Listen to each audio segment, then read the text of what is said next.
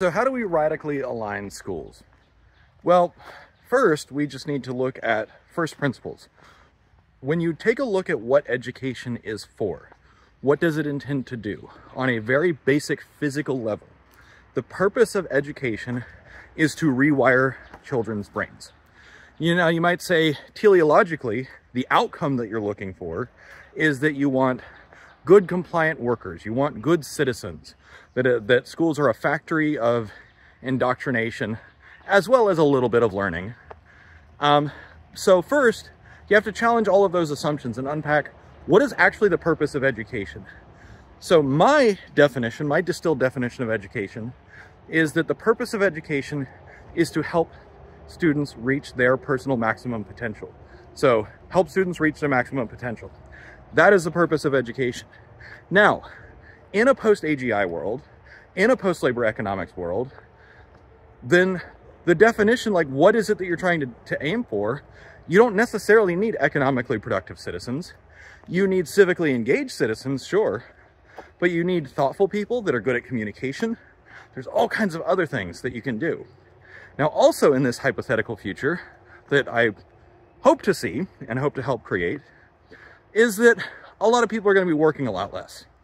So we take these two fundamental assumptions that the economic imperative goes away for children and adults, and that the purpose of education is to help people, all students, children or adult, reach their personal maximum potential. So then in this hypothetical future, we can look at, okay, what kinds of things do you teach in school? You focus on communication skills, reading, writing, basic literacy, civic literacy, history, rhetoric, those sorts of things, because those skills are going to be far more important. Building relationships, teamwork, and I don't mean teamwork in, get in a little group and, let the smartest kid figure it out for the rest of the group. I mean like actual teamwork in the way that some militaries train it, or like Boy Scouts and stuff, where it's like, hey, go out onto a field and 8 of you figure out how to get this log over that hill, that kind of thing. Because the ability to work together and form solid relationships and emotional intelligence, that really is going to be so critical. I mean, honestly, I would argue that primary education should focus on this a lot more today than it does already. Now, there's also some other basic competencies that I would focus on.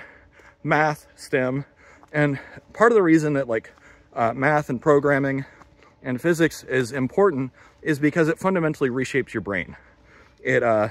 When children are young, they have more neural plasticity, and that allows them to learn things. Oh, languages, learning multiple languages. That should be a primary things, because again, that creates durable neurological benefits for children. And of course, that's not necessarily a problem in much of the rest of the world, but in America, where we only learn one language, it's a little bit more of a problem. So challenging all of the base assumptions of what is education for, who is it for, what is it trying to achieve, that's one way that I would radically align education. Another is that the way that education is designed right now, it is so incredibly suboptimal. It's no mystery how to get a good education. You need more one-on-one time. You need more tutors and mentors, more teachers. So this is one of the reasons why I say in the future, what I hope to see is that there will be a lot more teachers. As job destruction happens, as I think that it will, I think that a lot of people should go into teaching because there's such a huge shortage of teachers right now, of all grade levels.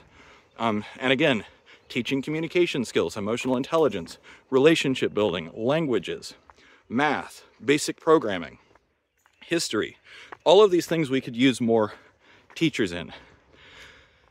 Now, in a shorter term, one of the challenges that I get to this idea of radically aligning education is, yeah, Dave, you talk about body first living and, getting rid of alarm clocks, but then how do I get my kids to school on time?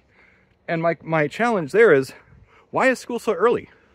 Does it need to be that early? That's not an optimal time. Forcing high schoolers to be in class by like 7 or 7:30, that's not healthy or natural. But what that is it's actually part of an indoctrination ritual. The reason that school starts so early goes all the way back to the Industrial Revolution, when the factory owners said, you need to be at the factory by 6 o'clock. And so basically, early start times are there to condition children starting from a very young age, to indoctrinate them, to deprive themselves of sleep, to believe that they are not allowed or entitled to get as much sleep as they need. It is also there to coerce them and condition them to ignore the needs of their body. And so this is where it's like, wow, when you look at it through that lens, you realize that capitalism is kind of evil and that the school system is actually part of that system. And so if you were to radically align a school system, you say, hey, school starts 9 o'clock. And you can have a before school program for kids that do get up early naturally. And in cases where parents do have stuff that they need to do. But learning, like the actual start time of school, 9 a.m. at the earliest, I think. Maybe even 10 a.m. where you have more before school activities for socializing, for playing, eating, exercising, those kinds of things. And then you have school go probably till, you know, more or less what it does today, 3 or 4 p.m. and then no homework. Because again, part of why we have homework, it has nothing to do with grading. It has nothing to do with extra learning, because the science is very, very solid here, is that more homework does not actually result in more learning. What this is to do, though, it is to condition children to, again, learn that their time is not their own, that you are obligated to be on the clock 24/7. That is why we have homework. And so that's also why I think that in a radically aligned world, we get rid of homework. Why? Because what we need to be teaching children is that their time, when they're not, you know, under obligation to someone else, is their own. That their body's needs are their own. So, yeah, that's the curious case of alarm clocks and school start times in a radically aligned world. Thanks for watching. Cheers.